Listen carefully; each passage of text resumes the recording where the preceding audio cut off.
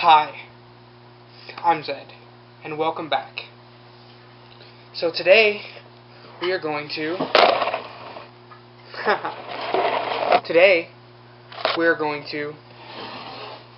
redo the snail enclosure. So I have escargot and honey here in this little bell jar thingy majigger majabber jubber. And we're going to be redoing your tank today. It's kind of just a plant and some substrate and stuff. I have all the other stuff that was in it over here. So what we're going to be using is, this is a mix of sphagnum moss and mushroom compost, which I have thoroughly soaked with this spray bottle. And then we're going to be using some preserved and dried moss, like these sheets.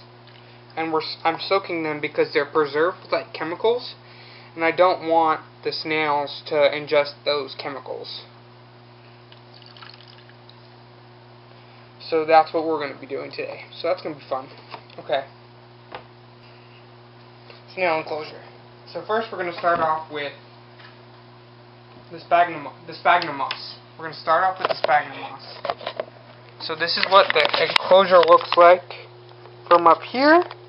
So now we're just going to take the container sphagnum moss and other botanicals and stuff and just like spread it about in there. Get a nice coverage in this front area where I want it. Don't worry about that. This is just a piece of rope. It's fine. Okay, so next we're going to take this gorgeous sheet of moss, squeeze it out. Not this one. This one. Squeeze it. Squeeze all the water out of it. Nice and good. And then take it and then lay it here in this corner.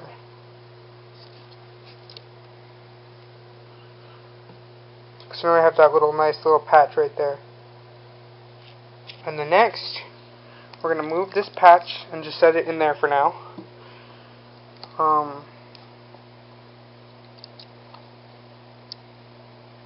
We're going to find all this dried star moss.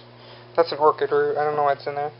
And then make a little patch of star moss, this soaked dried star moss, and that'll look really good when that grows in. And now we'll take this piece of preserved reindeer moss and stick it there. And we have this golden pothos cutting thing that was in here before, and it wasn't doing very well. But I'm going to re-put it in there because it's got some nice roots on it.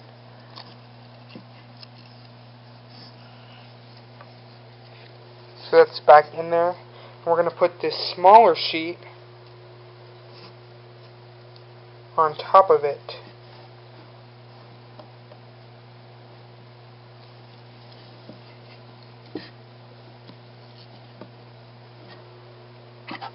Kind of like that, but not like that. Pull it forward a bit.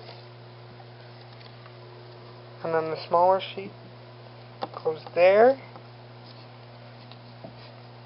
Like that, and this is dried Spanish moss. Oh, and more star moss. And we're just going to kind of toss that in there somewhere. So like that. So now this is what it looks like so far. And then we're just going to take all the little bits and bobs and just like throw them in there. Except that's a little something. I don't know what that is.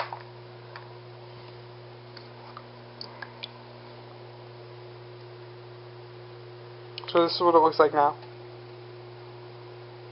And now we're gonna just take the spray bottle and just like spray it down.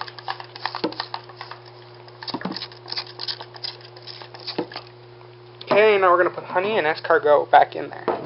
So you see they're eating some zucchini right now. So this one's honey.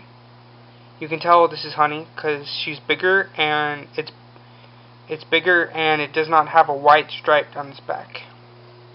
On its shell, sorry, not its back.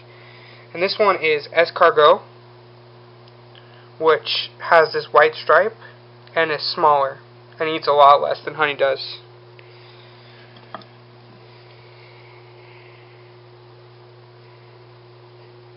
just going to put this little rock in there too, away from where they can fall off onto it. So we're just going to put it there.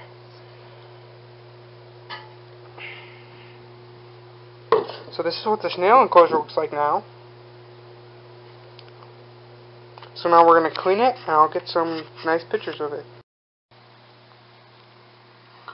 So here is the new and improved snail enclosure.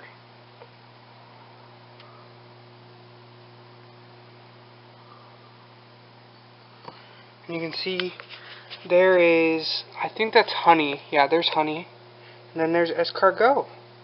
They're living their best life in their new enclosure.